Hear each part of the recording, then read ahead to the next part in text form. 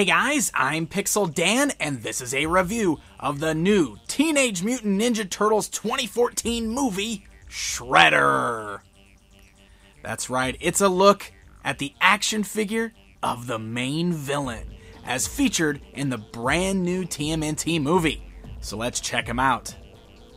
As you can see, he comes in that standard movie packaging, featuring those bright green colors in the background, and the new Ninja Turtles movie logo right there at the top. Running along the side of the box are images of the 4 turtles from the film, and the Shredder is fully seen inside of the blister bubble.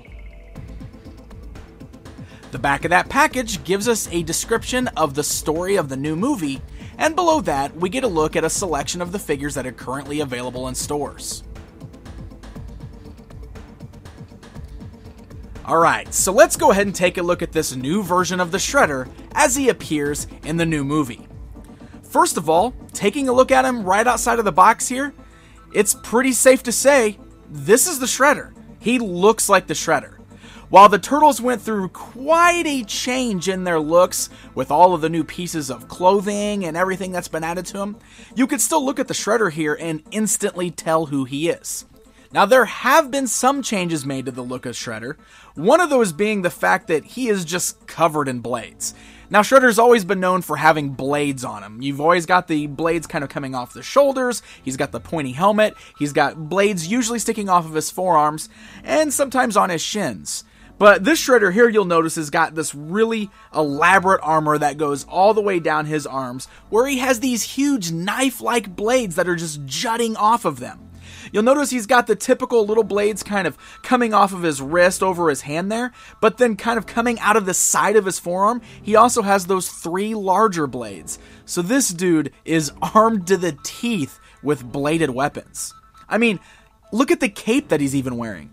All the way down the sides of the cape are jagged blades. It might be just a little bit overboard. I mean, this design is pretty crazy with all the knives and everything that are attached to him, but I guess that's why his name's the Shredder, right?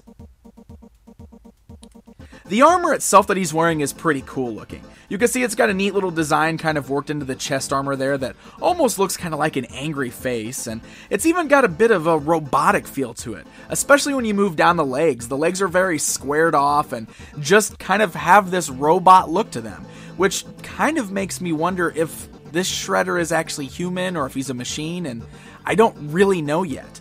Just seeing him in the trailers, it's hard to tell exactly what's going on with the Shredder, so it's going to be one of those things we'll find out when the movie's actually released. Taking a look at the head sculpt, it kind of gives him that robot look even more. Now, first of all, the mask that he's wearing over his face is really cool because there's a lot of sculpted detail in there, so it's not just a straight mask. But look at those eyes. They're like just drilled holes in the head. There's no detail whatsoever, they're just holes in the head. I honestly don't know if that's just bad sculpting, or if that's by design and maybe this guy really is some sort of a robot. It's hard to tell, but it is weird looking. Now, the paint job on the figure's pretty decent. He's actually a mixture of dark grays, light grays, and even some metallic silver seen in spots like the top of his helmet and the little loincloth piece that he's wearing. It'd have been cool to see that metallic silver used a bit more on the blades to kind of give them a little bit more of a variance in their color, but overall it's not so bad. I'm glad that he's not just all a solid color gray. There's definitely some difference seen all throughout the sculpting there. Flipping him back around to the backside where that cape is, one thing that's really cool is that the cape is removable. You'll notice that there are just 2 little pegs right there on the cape that plug snugly into the holes on his back. Now, the cape is just made of a softer, flexible plastic, and they attach in those holes very nicely, so they almost kind of snap in place. That way you don't have to worry about the cape just falling off randomly. So let's go and take a look at the articulation on Shredder. The head's able to turn both left and right. He's got those same ball joints at the shoulders that we've seen with the other figures, and the blades that are hanging over his shoulders even move, so they don't hinder the movement of the arms. He has a bend at the elbow, and even the armor that's running down his arm have their own articulation point, so that way they bend right along with the arm. And hey, check it out. Shredder has twisting wrists. He also has a waist swivel. He's got the same hinge joints at the thighs, so the legs can go outwards, move forwards and backwards. He's got a standard joint at the knee, and he's got ankle joints. So, To recap, Shredder here has 2 points of articulation that we haven't seen on any of the turtles in this line.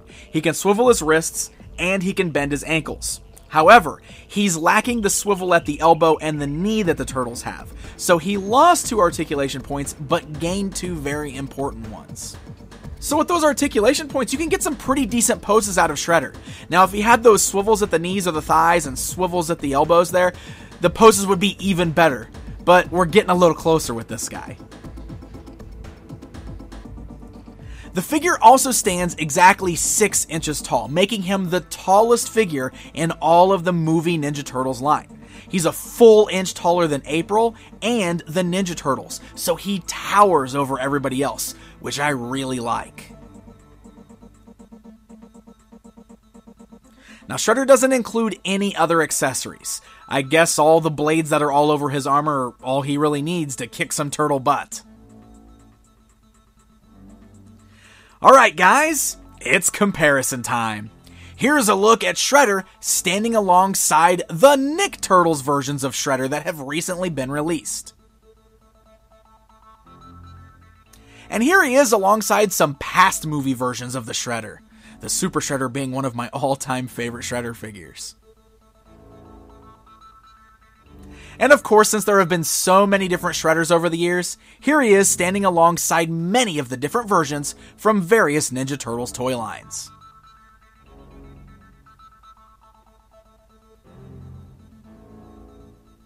So there you go guys, there's a look at the brand new movie version of Shredder. Overall, I like this figure. I think he's really nicely done. The articulation is a step up from what we got with the Turtles, except for the lack of a swivel at the elbow and the thigh cut there. I think the paint job is pretty decent, could be a little bit better, but it's nice for what it is, and I do like the sculpt work here. All of the blades that are all over his costume are a little overdone, but it's pretty true to what we've seen from the way he looks in the movie so far. I think the one thing I can for certain say that I dislike about this figure are the weird eye holes. It just looks strange and I'm not really sure why it was done that way.